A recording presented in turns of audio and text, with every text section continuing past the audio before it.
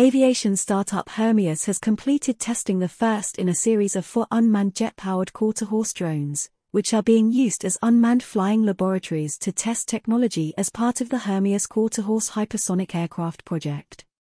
It is assumed that there will be a total of 4 drones in the quarter-horse series, each of which should be more complex than its predecessor.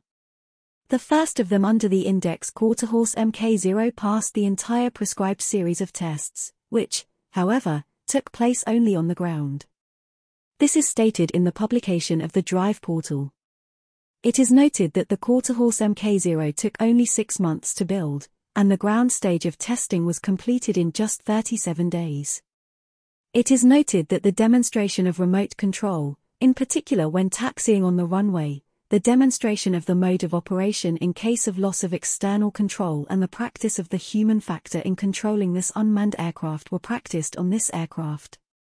The next drone, the quarter-horse Mk1, which is already under construction and whose first flight is scheduled to take place by the end of 2024, will directly take off and land remotely.